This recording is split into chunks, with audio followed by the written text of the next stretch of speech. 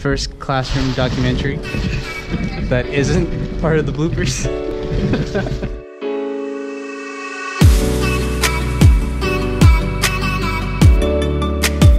There. Why, Vince? Why do you think Miramira?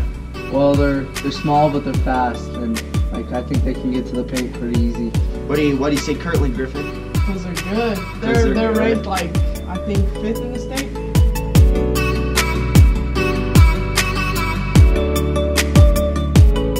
So what are we doing, Andre? Setting up for the broadcast. Hey, Jordan. Hey, bro. Hi. What's up, GoPro? So, what do you expect the outcome of the tournament to look like? You know, tournaments can be a crapshoot. It can go either way. You know, there's a lot of great teams in this tournament. Everybody's competitive. I think we're just trying to come here, be competitive, and see what happens one game at a time. Thank you, Coach. Back to you guys. Thank you. Thank you, Coach. I appreciate it.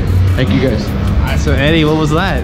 It was a coach's interview before the Marv Sanders boys basketball tournament. When you first imagined this class 4 years ago, is all of this what you envisioned it to be? You know, I don't know that I had this in mind when we first started. I just looked to the next opportunity that I could try to create for students in this area, and this is what it evolved into so far. It's still evolving.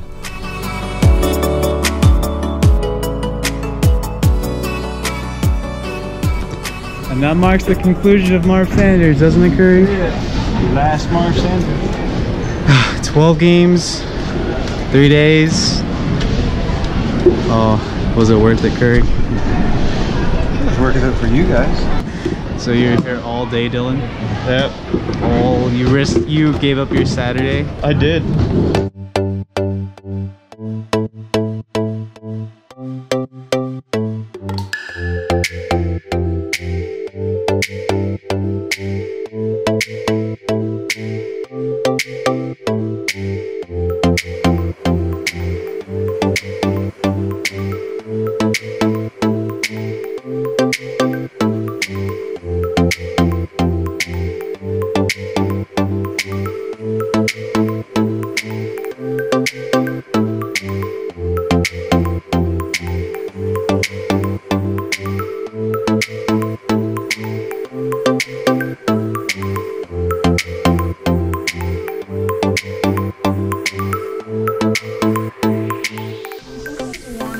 Is this cool or what?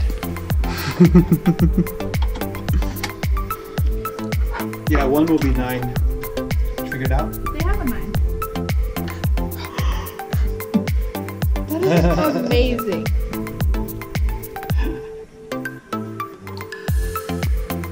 Got the power! It's power!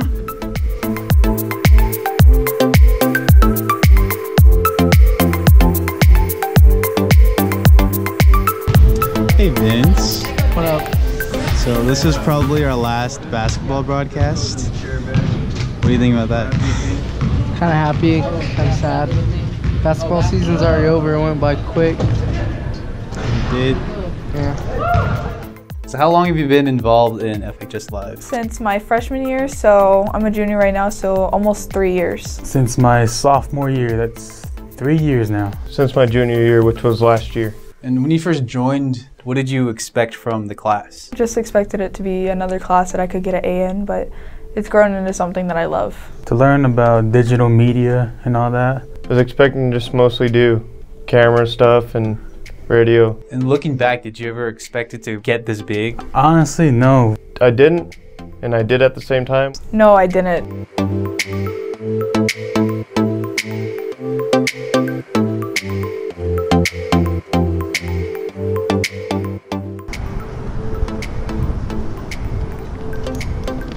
We're here. We made it. Just us two so far?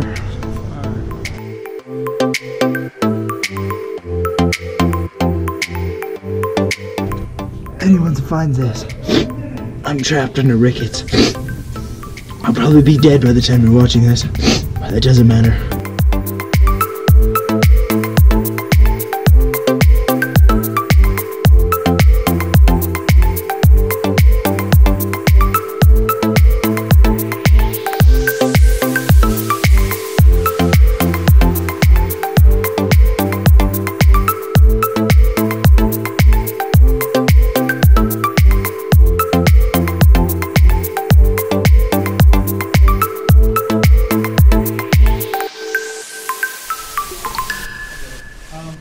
I am glad to be here, and I'm glad I could just kind of sit in here with you guys and chat, since I'm kind of helping Johnny here today.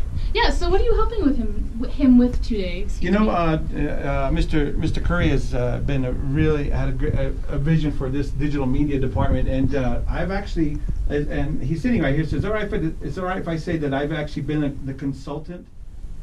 I can take that out. Oh, say, can you see by the dawn's early light? She's crying.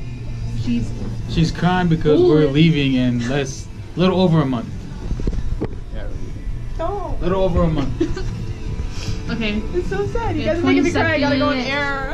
And looking into the future, what sort of legacy are you wanting to leave behind from this class? Yeah, that's a good question. I want it to be where, whenever that is, that someone would come in and step in and take my place, that they look at it and just say, wow. And then, of course, be inspired to do more and to take it to higher places. My sophomore year, I had to pick another elective. I was like, what's this media communications class? So I was like, I'll choose it. And then I got put into it my first hour, and then I saw all these people. I was like, whoa. Like, I never thought I'd be really close to them, but they're like my second family almost.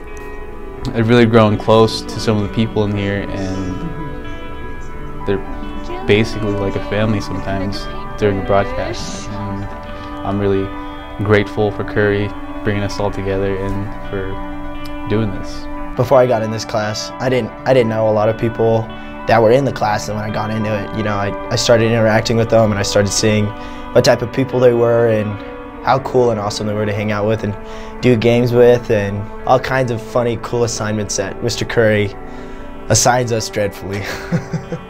You know, I've coached for 27 years in interscholastic sports, and I don't know that at any time through those years that I've seen more of a team than I've seen these students become through the years in FHS Live. Some of the best teams that I've ever coached have been those teams in FHS Live. They've come together from all walks of life and really operate as a team, and it's been really cool.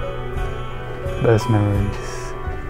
Having a group of people that I know will always stick by me, and having people that I've known for years now that we've grown close, I would hope. Football was on. We had great broadcast, and the crew was happy, and yeah, that's about it. Football broadcast was the best ones because they were on Fridays too. The best memory is probably the tailgate parties we hosted. It was always like hyped up, and always had my boy Terrell with me, so it's pretty fun.